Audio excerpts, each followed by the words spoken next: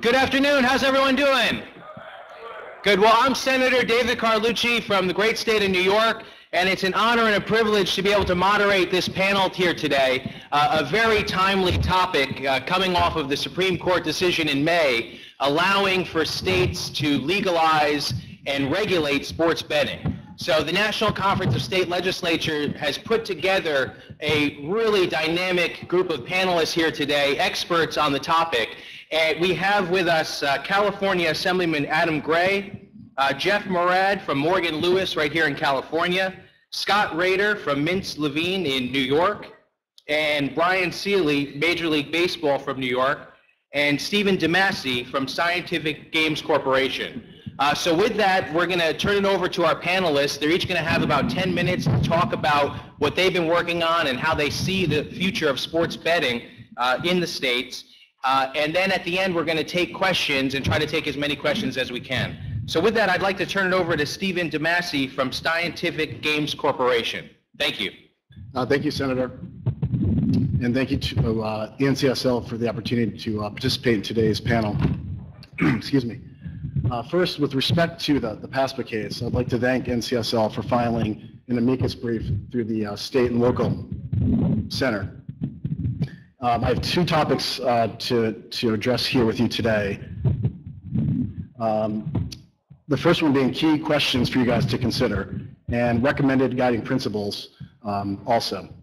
So with respect to the questions, I think keep these three issues in mind. What is good for the state and what's good for the consumer? What will impede illegal sports betting? And what is the appropriate role for all parties involved, state versus federal, public versus private? With respect to some of the guiding principles, I think the first one is certainly one of the more important ones, empowering state regulation. More than 40 states and 260 jurisdictions have been effective gaming regulators to date. Sports betting can be governed by these existing regulators. Through these existing entities, you can establish licensing and testing standards along with consumer protections. Consider a broad scope of gaming operators that can offer sports betting. It could be tribal or commercial casinos, racetracks, lotteries, OTBs. Allow for betting on any sport, including professional or collegiate sports. All forms of betting types, whether it's pre-game or live or what we call in-play wagering. You may want to consider a land-based retail network in addition to a digital distribution network, mobile. Have reasonable licensing fees for operators, technology suppliers, and and providers of services, along with a competitive tax rate of say 6 to 10%. For quicker implementation, consider independent testing labs to test and improve software, and consider reciprocity with other states. Second, we'd recommend placing customers first, the consumer first. The NBA commissioner recently said he believes they're entitled to an integrity fee. From our perspective, the only people entitled to anything are consumers. High integrity fees and unreasonable tax rates will drive consumers to the illegal market with no consumer protections because legal operators won't be able to offer competitive odds. Integrity fees siphon revenue from the state that would otherwise fund public safety and responsible gaming programs for consumers. Consumers want conveniences such as interstate mobile wagering, which will unlock the full revenue potential of the U.S. market and allow for in-play betting, a growing and popular product. Third, recommend strengthening game integrity. We all share an interest in integrity. The Major League Baseball commissioner recently said you don't need a bunch of state regulators regulating their sport. They can do it better. I say let the regulators do the regulating, not the regulated. An integrity fee of 1% of all money wagered legally to amount to over 20% of total revenue. Money in the leagues would skim off the top decreases the total amount of money taxable by the government. Money that goes directly to the leagues distorts the odds the legal bookmakers are able to provide and would encourage Americans to continue to book with illegal bookmakers. Look to models like Nevada or Europe, such as the European Sport Security Association, ESSA. Our industry supports a model where ESSA works with the leagues, operators, law enforcement, regulators, which can share information through MOUs and to empower the regulators and law enforcement to utilize actionable intelligence and technologies to strengthen integrity. To date, no state has mandated an integrity fee. In addition, from what I understand, the NFL, NCAA, and NHL are not seeking an integrity fee. We've also encouraged contracts over statutes. The leagues want governments to require our industry to buy their data. A mandated integrity fee could lead to a monopoly and extremely high pricing costs. These negotiations should be between two private commercial entities, not codified into the statute. Much of this information is public. The federal courts have already ruled that sporting event statistics are not subject to copyright and cannot be exclusively owned by an event organizer. To date, no state has mandated the industry buy its data from the leagues. And lastly, I think it's important to promote advertising standards and responsible gaming practices for this new channel, which will certainly include a different demographic of player. So in conclusion, the industry stands ready as a partner and a resource to the states. We think this is about sovereignty. States are mobilizing, some aren't. That's okay. It could take some years for all the other states if they choose to implement sports betting. But it's important to let them proceed in a way that makes sense for them and not let the federal government dictate state policy or business terms. And lastly, as a reminder, look to models that work already, like Nevada or the UK, or other states that have recently legalized, like New Jersey. So with that, thank you. Next, we'll hear from Scott Rader. Hi, my name is Scott Rader. I'm from the law firm of...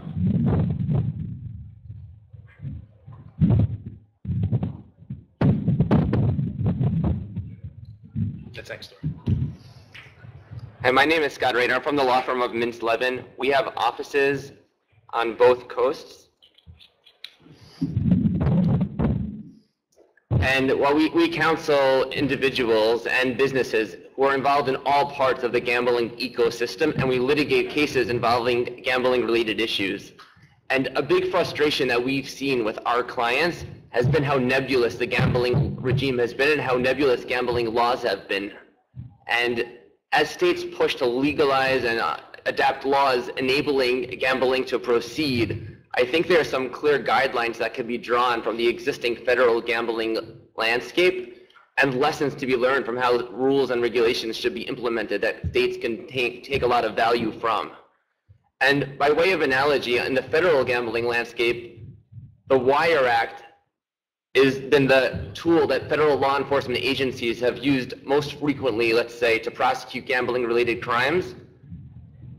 And what the Wire Act does is that it says if you're in the business of betting or wagering and you use interstate or foreign wires to transfer bets or information assisting in the placement of bets, then you could be, you're in violation of the Wire Act. There's a safe harbor for states if you're passing information from states or from a foreign county where the betting is legal to a state or the foreign county where the betting is legal.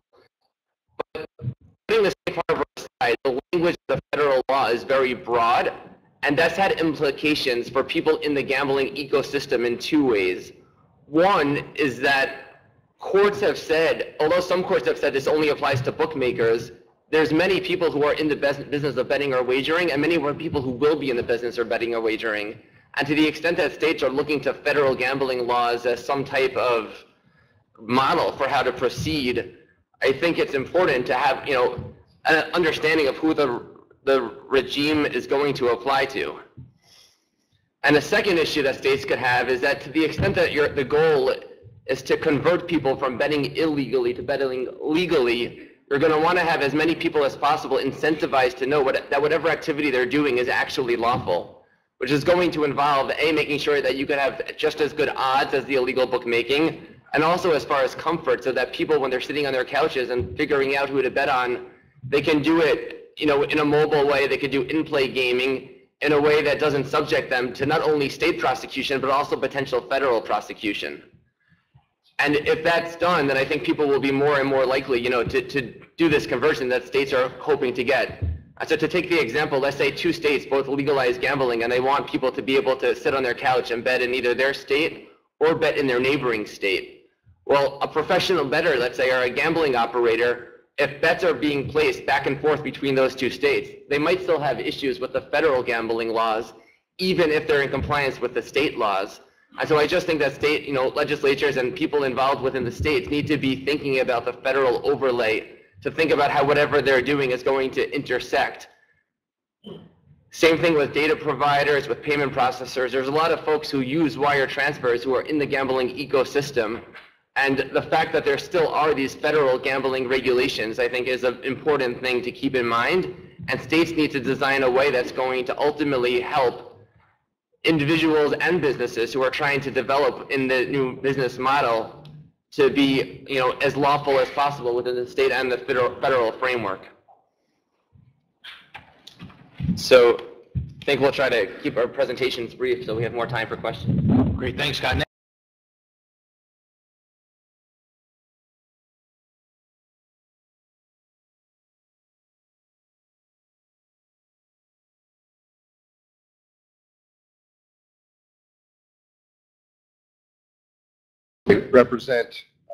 I'm in the State Assembly in California, represent Central California, Merced County, and Stanislaus County, predominantly an agricultural community. But I serve as the chairman for the Assembly Committee on Governmental Organization and have dealt with gaming issues for the past 4 years, the entire 6 years that I've been in the Assembly, but the past 4 years as chairman of that committee. And I have, during that tenure, certainly held the belief that regulated gaming markets are better for the consumer, certainly better for the state, and have had several pieces of legislation. Currently, I have a constitutional amendment in the legislature to authorize sports wagering in California, given the recent Supreme Court decision on PASPA. Little history on gaming in California. We've got obviously the largest market in the country, but we also have one of the most diverse gaming markets in the country. We have a significant tribal government casino market. We have a significant dozens of tribal casinos actually throughout the state, nearly 100 card clubs and poker rooms. We have a robust horse racing industry, some of the premier horse racing in the country, and of course we have a state lottery. So gaming policy is not simple in California, and certainly it is an effort undertaken largely by the voters. In 1933, horse racing was authorized by the voters in California via initiative. In 1984, we had the state lottery. Then in the late 90s, early 2000s, we had tribal gaming, and currently those are negotiated via compact by the governor. This is the reason we have a constitutional amendment before us. In California, because there's this established history of letting the voters decide if we have sports wagering in California, it will be decided on the ballot, most likely, well, at the nearest opportunity in 2020. We are past that opportunity here in 2018, given the timing of the decision and the work that's going to have to go into balancing and working with all of our different current operators in the state. Some of the factors we're looking at that are going to certainly influence things, tax rates obviously, and we've looked at what some of the other states, and I think that's one of the great benefits we're going to have being the largest market, is some of the other states are moving ahead of us in establishing gaming. They have less entities and less industry that they're working with in those states, and we're going to watch and see how successful and what the appropriate tax rate numbers look like. Certainly, who's providing media data, what relationships exist with the leagues.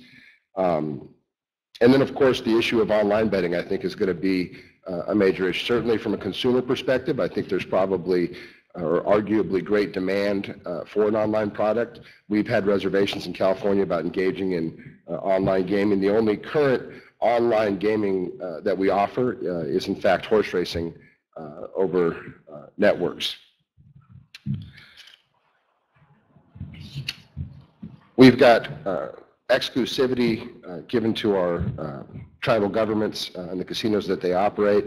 We have expressly prohibited, both at our state lottery initiative and then later, the operation of Nevada-style casinos in California. This is another issue that further complicates sports wagering in California, and another reason, if we move forward with it, the voters would certainly have to be part of that discussion.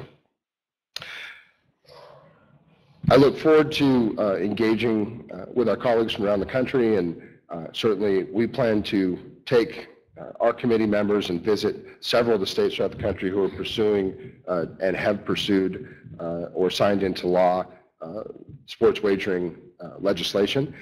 get educated on the issue and certainly hopefully learn from the lessons of the other states as we move towards that potential November 2020 opportunity to put something before the voters in California and ultimately have a sports wagering market in California. And I'll look forward to the questions and comments and move on to the next speaker. Thank you, Assemblyman Gray. Next, we're going to hear from Jeff Morad of Morgan Lewis. Thank you, Senator. So I'm Jeff Morad, and I am here with a law firm card in my pocket today, but truth be told, I'm a sports guy.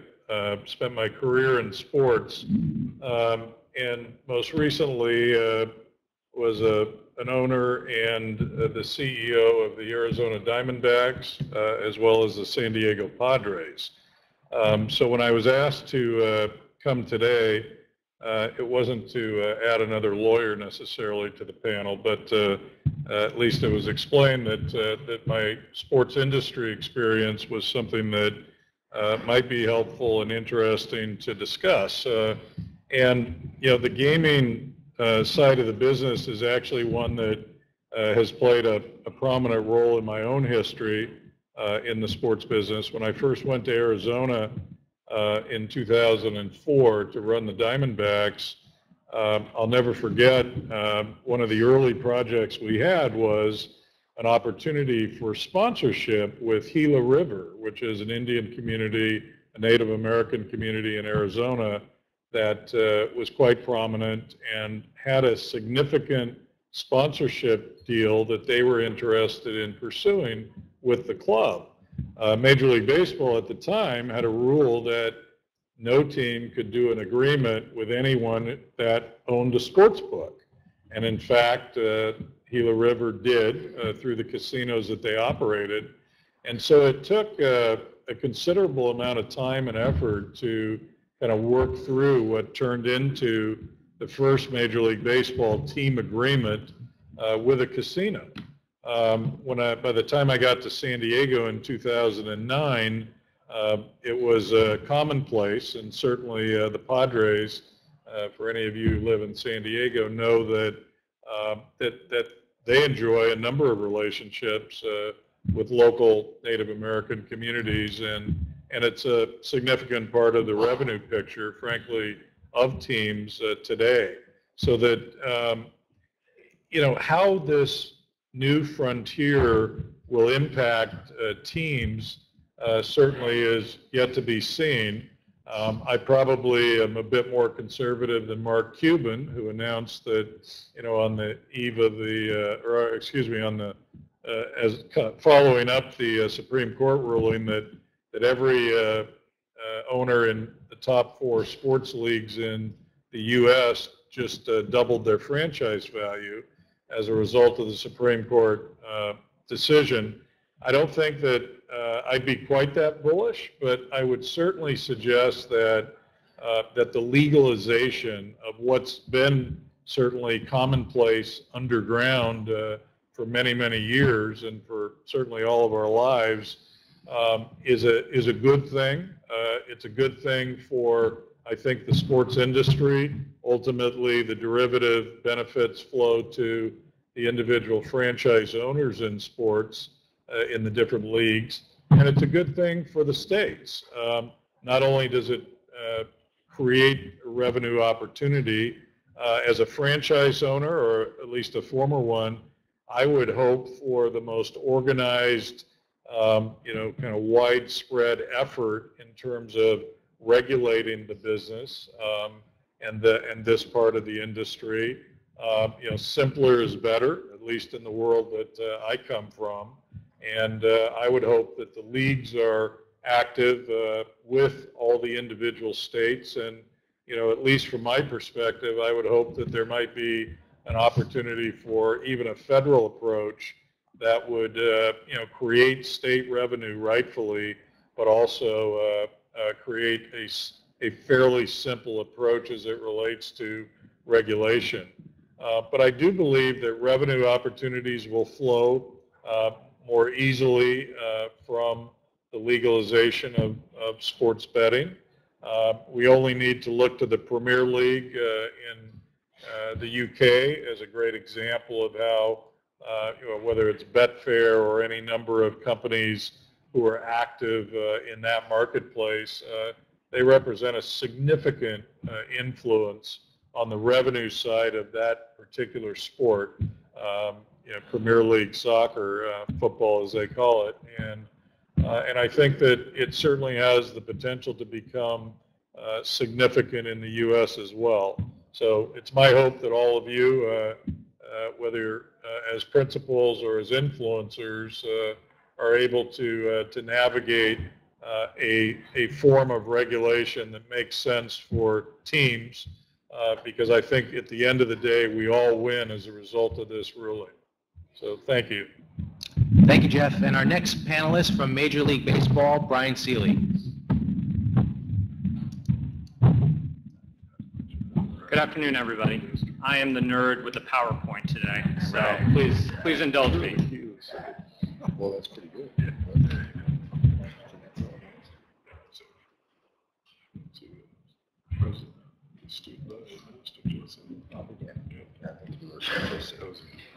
My name is Brian Seeley. I'm a Senior Vice President and Deputy General Counsel at Major League Baseball. My job really focuses on protecting baseball from threats to the integrity of the game, whether that come from cheating through use of performance-enhancing drugs, whether that come from off-the-field misconduct, or whether it comes from sports betting. Before joining Major League Baseball, I was a prosecutor in Washington, D.C. for 8 years, and I came to MLB 4 years ago. We've talked quite a bit already in the panel about the monetary aspects of sports betting, and those aspects have really dominated the conversations about sports betting in the past year. I think when a lot of people talk about sports betting, they see dollar signs. And I'm going to talk about some of the monetary aspects of sports betting today. But before I do that, I want to talk about something that I think has gotten a little lost in the conversation around sports betting in the last year, and that is sports. What sports means to us as Americans, and what is really at stake in this conversation about how we implement regulations and laws for sports betting. If you grew up in this city and you're a sports fan, I don't have to explain to you this photograph. You recognize it. It's an iconic moment where Kirk Gibson hit a home run in the 1988 World Series in Game 1 to win the game. Yeah, exactly. Not iconic if you're an A's fan. But the reason it's iconic is really that it represents values that we hold dear. Playing through pain, overcoming adversity, grace under pressure. That's what made this moment iconic. If you're a Cubs fan in Illinois or Iowa or anywhere else in this country, I don't need to tell you what this photograph is. Cubs fans waited 108 years to win that World Series in 2016, and it's something they'll never forget. And even 2 weeks ago, DC had an iconic moment when Bryce Harper won the home run derby in his home stadium, coming back from a huge lead and winning it and making that stadium as loud as I had ever seen it before. The fact is that sports brings the people in your cities and states together. It becomes part of their shared history, and it becomes part of the identity of the places that you all come from. But sports is not just, and baseball is not just a part of our culture, it's also an important part of the economy. We are a major source of employment in every state in which we operate. Our teams at the major and minor league level pay millions of dollars in state and local taxes. And we're an economic engine for hundreds of small and not so small businesses. If you ever walk around the South Bronx before a Yankees game, you'll see the economic impact that that club has on that area. And it's the same in San Diego, Chicago, Boston, and many other cities. A report released this week estimated that the economic impact for the state of Florida for spring training just this year was over $680 million. And it's not just game day activities. Our uniforms are manufactured in a factory in Pennsylvania. New Era, based in Buffalo, New York, is the provider of our baseball caps. We're an engine for the economy. And it's not just the economy. We give back to the community. Those of you who saw our All-Star game would not be able to forget this moment from prior to the All-Star game. We honored 29 Medal of Honor recipients in a really moving ceremony. In the last 10 years, we've given over $40 million to Stand Up to Cancer for cancer research.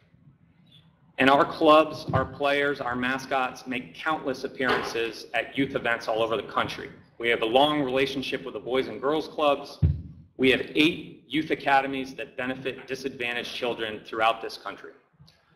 So why am I sitting up here and telling you how great baseball is?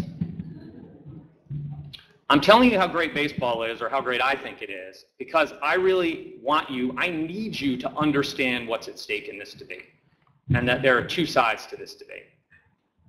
And that sports betting can be good for baseball, it can be good for your states, it can be good for bookmakers, or it can be really bad for everyone. And sports betting puts all of what I just talked about at risk. The reason the commissioner's office exists, my current employer, is because of a betting scandal, the 1919 Black Sox. In more recent times, we've had other scandals, including the Pete Rose scandal, which continues to get brought up every year around this time of year when the Hall of Fame induction ceremony takes place, which took place last weekend. We understand, though, that legal sports betting is here to stay. I'm not here today to tell you stop sports betting. We understand it's available already in 3 states. Delaware and New Jersey started offering it in the last few months, in addition to Nevada. Bills were in play in 2018 in 18 states. We expect that to double next year. And so long as sports betting is done right, it's not necessarily a bad thing for us. In-play betting is going to give our fans a new way to engage with our games. There's the potential for increased viewership and sponsorships, as Jeff just mentioned. And hopefully, if it's done right, it's going to bring transparency to what's currently a black market. But we need your help to protect our national pastime. We want to be viewed as partners, not adversaries in this process. We are a major stakeholder in this process. There is no sports betting without sports. And so as part of that, we have developed a 5-point plan for sports betting legislation. It's something I've been talking about in a number of the states that you all are in for the past 6 months. And to do this, we looked to Europe and Australia for precedent. And we're trying to strike a balance between eliminating the black market, generating tax revenue for your states, protecting the integrity of our game, and aligning the incentives of the stakeholders. And there were bills introduced in a number of states, including New York, Connecticut, Illinois, Kansas, Missouri, and Indiana, that hit most of our key points. And so I want to go through those points. And the first point that I think is important that we think should be in legislation is an opt-out right, where we have some input into what kinds of bets bookmakers can offer. We're not looking to restrict betting on the outcome of our Major League Baseball games, but we have real integrity risks for our minor league games. Some of you are from states with no major league clubs, but you likely have at least one minor league club in your state. Right now, there is not a robust betting market on minor league baseball, and we would like to keep it that way. We don't want casinos to create one. And so we want to have a voice in that conversation and talk to you all, talk to the regulators about what is fair to offer bets on and what is not. Point number 2 is the integrity provisions. And frankly, these are the ones that are near and dear to my heart as the person focused on protecting the integrity of baseball. And I want to address a point that was made earlier about, well, the existing state regulators can handle this. In New Jersey, which is currently offering sports betting, they are accepting bets on all of our baseball games. How many of those games are being played in New Jersey? How many of those games does the New Jersey regulator have authority over? I'll tell you the answer to that question. It's 0. Because every single one of our games takes place outside of the state. And so people who in the gaming industry who say, sports betting is just like any other games, we'll regulate it just like that. This isn't a blackjack table in your casino in your state. This is not a craps table. This is not a slot machine. This involves people. You are betting on the actions of people in different states. And that requires a really robust regulatory structure that exists in some European countries, but does not exist in Nevada. Nevada regulates sports betting like it regulates craps. That makes no sense in 2018. And that's not what your state should do.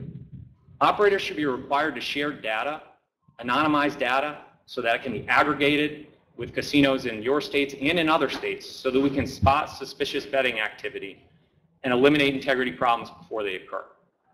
We should be prohibiting insiders from betting on baseball at the state level. And we should require casinos to let the leagues know if they know of an integrity problem. If they have information about game fixing, they should be required to let us know. And they should be required to cooperate with our investigations. Because in the absence of the New Jersey regulators' ability to go to New York or Seattle or Florida or any of the other places that we're talking about to interview our players or to look into suspicious betting there, it's going to fall to the leagues to regulate sports betting. And we want to regulate sports betting. We need to. All we have is the integrity of our games. Without it, our games don't survive. But we need help and we need cooperation and we need to be a partner. A third point is official league data. We think that there should be one source of truth for sports betting. And so consumers in states shouldn't have to have their bets settled by unofficial data operators who are either scraping data illegally from websites or even worse, potentially, are actually entering into our stadiums and surreptitiously starting data businesses and sending data, which is what goes on in Europe and some other places.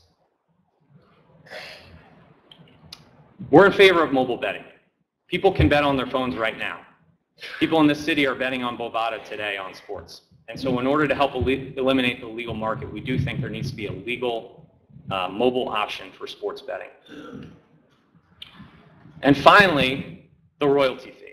Now, this is the point that has garnered the most attention by far in the debate on sports betting over the past 6 months, and I understand why. So let me dispel some myths about it and tell you exactly what we're asking for and why we think it's important. So we're asking for 0.25% of the amount wagered on Major League Baseball games or events. So for $100 bet on a Major League Baseball game, we're asking that the casinos pay us a quarter, 25 cents. 25 cents of $100.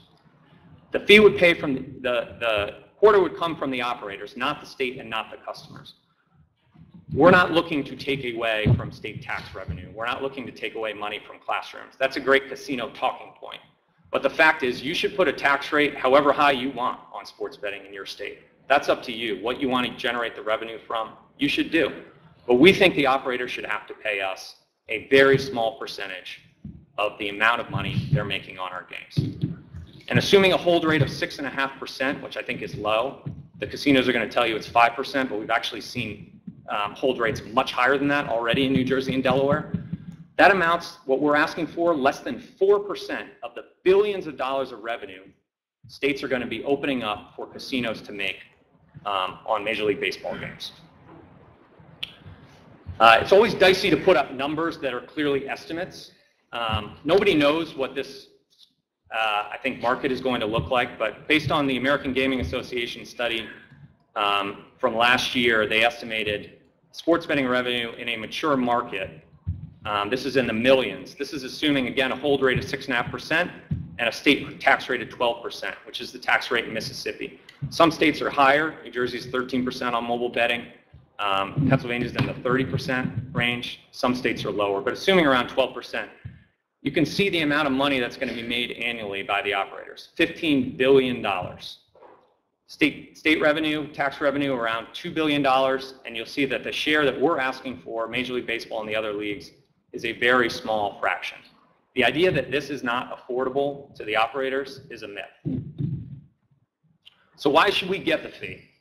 Well, we're going to have increased costs in a world of increased sports betting, and this will be a world of increased sports betting. Not only will it be a world of increased sports betting, but the exposure of our athletes, our umpires, our official scorers, our clubhouse attendance to sports betting is going to increase significantly.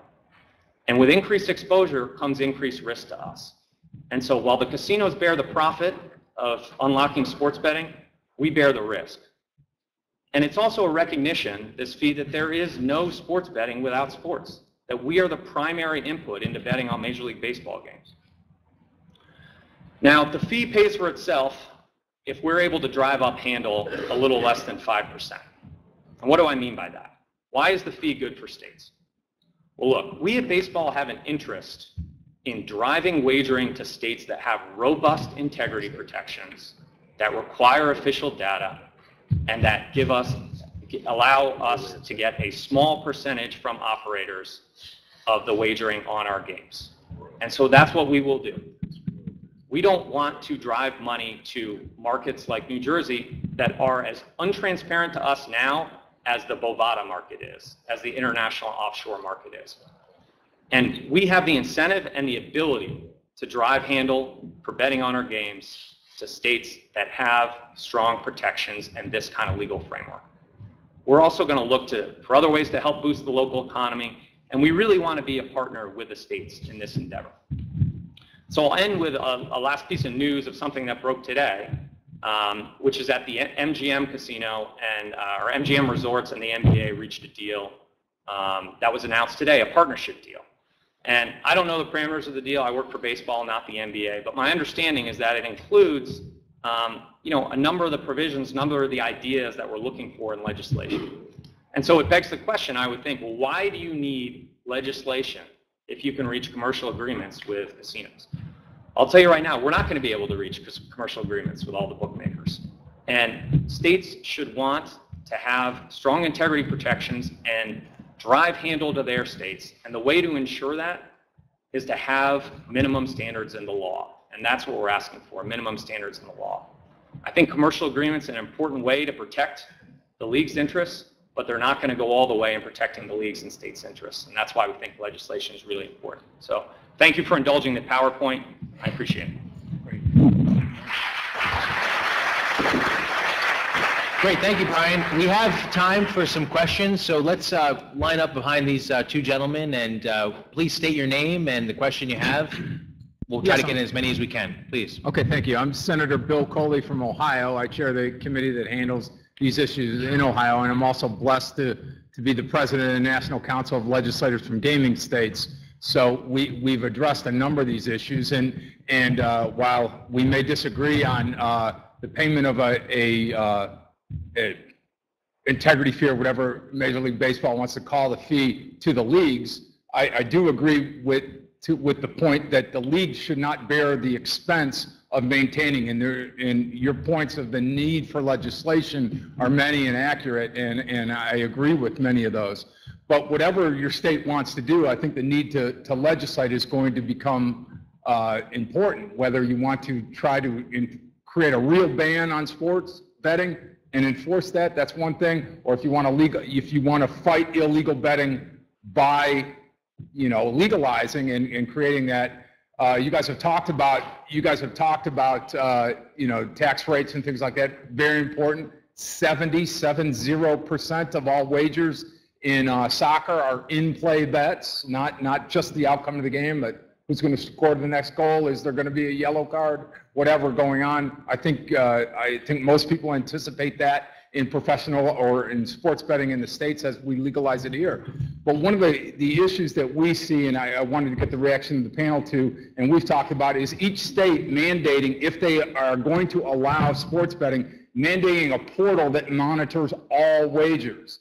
And the portal then checks for anti-money laundering, problem gaming, match integrity, consumer protections, tax collection, league negotiations, and dealing with that. And that becomes a burden of the state to operate the portal and take care of those issues. And then you make the decisions in your state who you're going to allow to offer books in the state, whether you're going to, we talked about, two distinct products, the traditional sports book and the lottery kind of entertainment sports bet.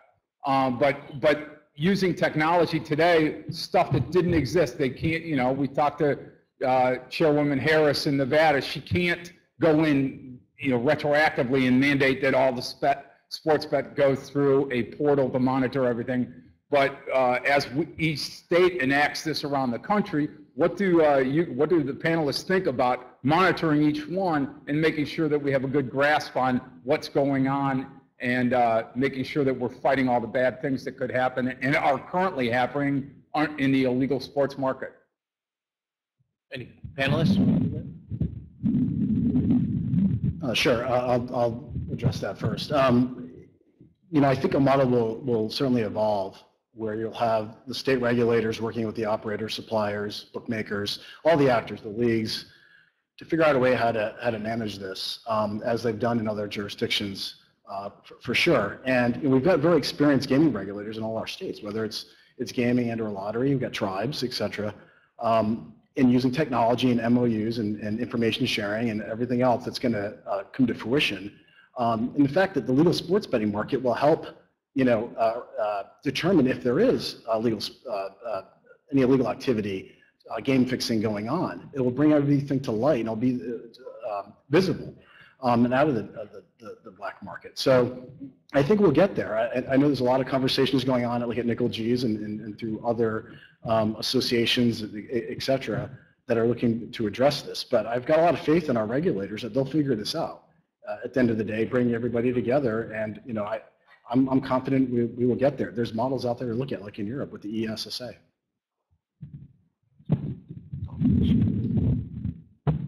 I think it's important to look at, it's interesting, it was said in some of the earlier comments on the panel here that there's two sides to the debate, and I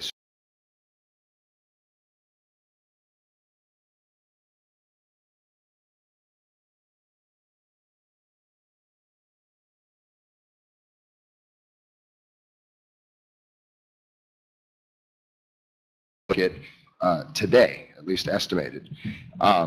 And there's tons of illegal activity associated with that kind of black market activity.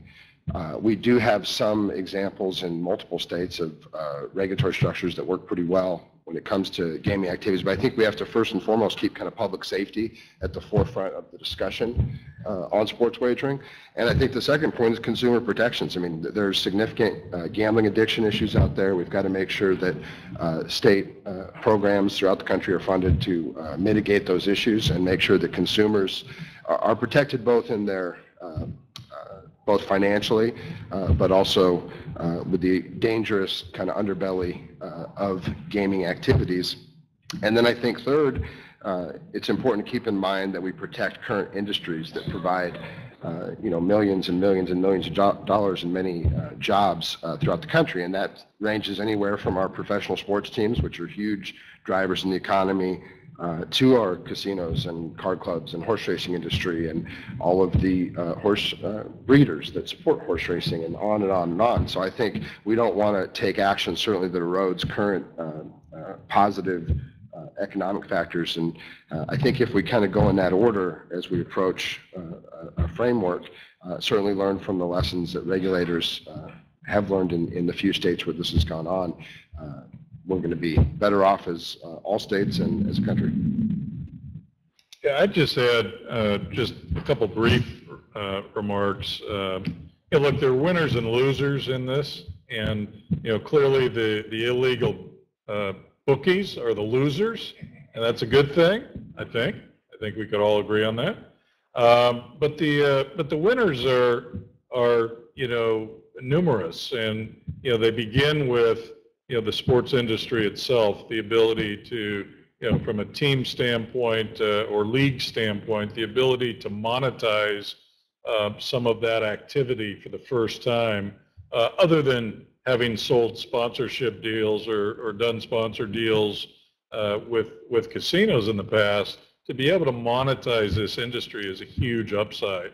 And I assume that most of you in the room who are either elected officials or work for them, see it similarly as an opportunity to monetize. So, look, I think it's a good thing, net, and I just, look, I'll sit on the sidelines and root for all of you to create, as I suggested earlier, the simplest, most manageable system that you can for all concerned.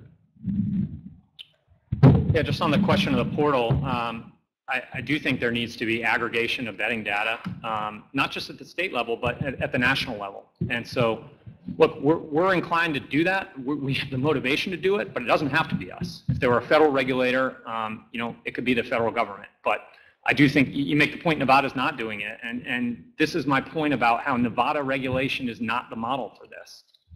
You all don't have to follow Nevada. You can look to European betting markets that have had 20 years to evolve. We don't need to evolve in this country. We've seen what works and what doesn't, and having a portal where all the data comes in and can be monitored is hugely important. I totally agree. Great. Looks like we have a question from Assemblyman Walter Mosley. Thanks, Senator. Twofold. We held up our vote on gaming. in the state assembly for other reasons. But the two questions I have, one, as the associations lobbied us, particularly the players associations, their issue was at that time, it's going to take revenue from players. Now, just recently, I read an article now that the players associations are scared because of all the added exposure through social media, that players, their livelihood, their safety, their reputations will be exposed in light of us legalizing gaming nationally. That's one question. I just want to get your take on that.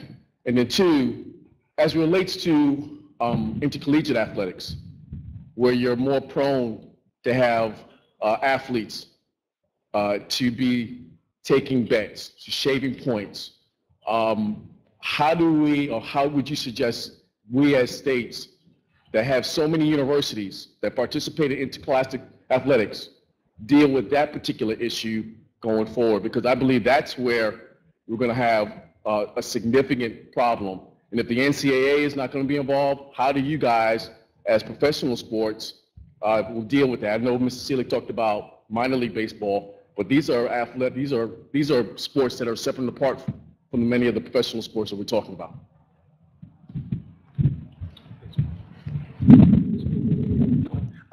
I'll say that with respect to the Players Union, absolutely they're a key actor in this debate.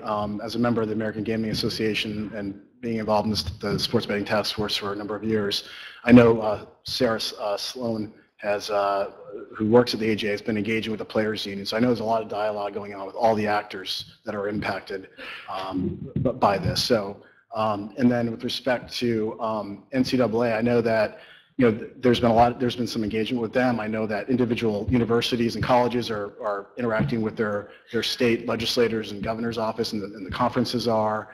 But at the end of the day, but they're not. I have not yet spoken to any university or college president, vice president, or athletic director in the state of New York.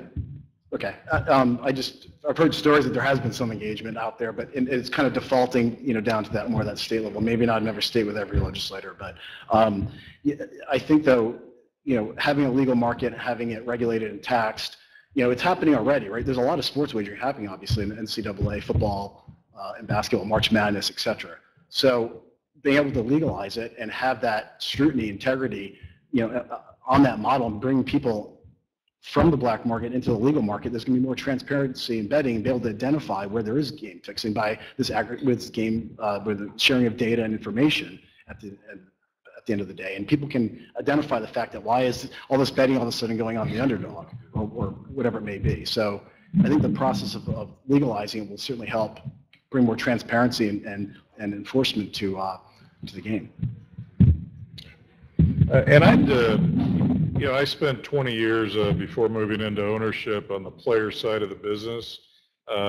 My partner, Lee Steinberg, and I had the largest football practice in the country for 18 years that we were together, and I actually had the second largest baseball practice in the country for about 15 years.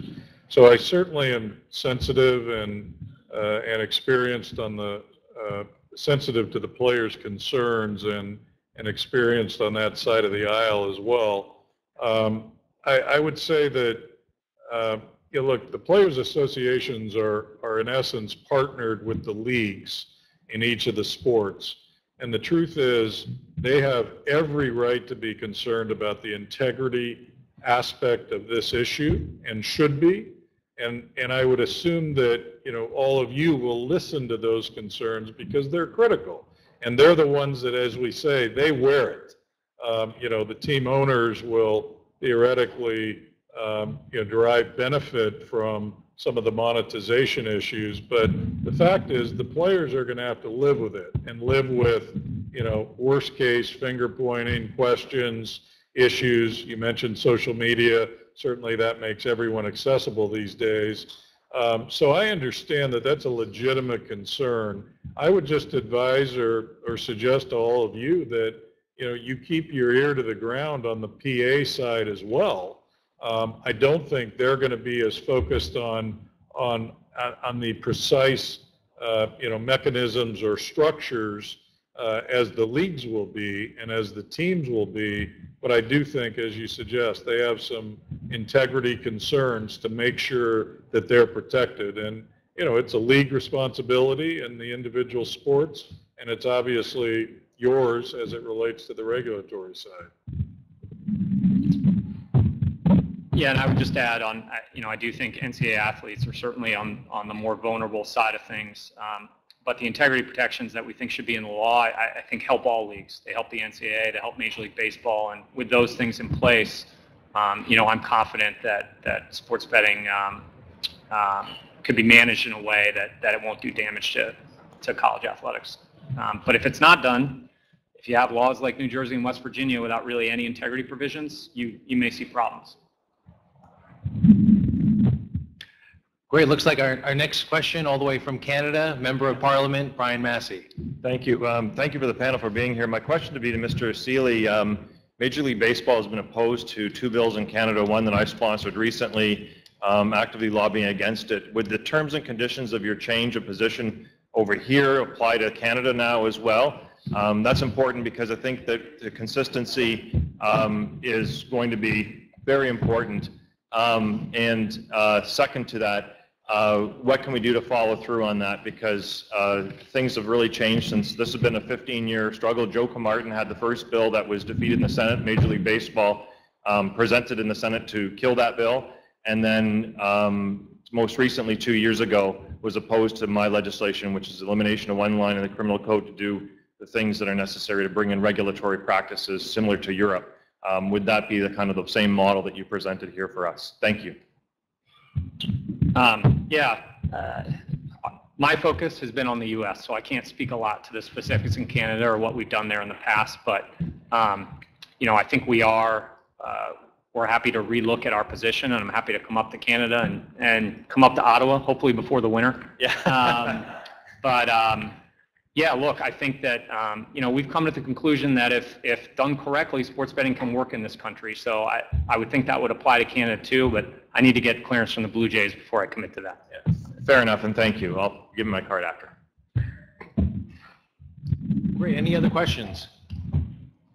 Great. We just want to thank the panelists. Thank you so much for this informative discussion. Appreciate it.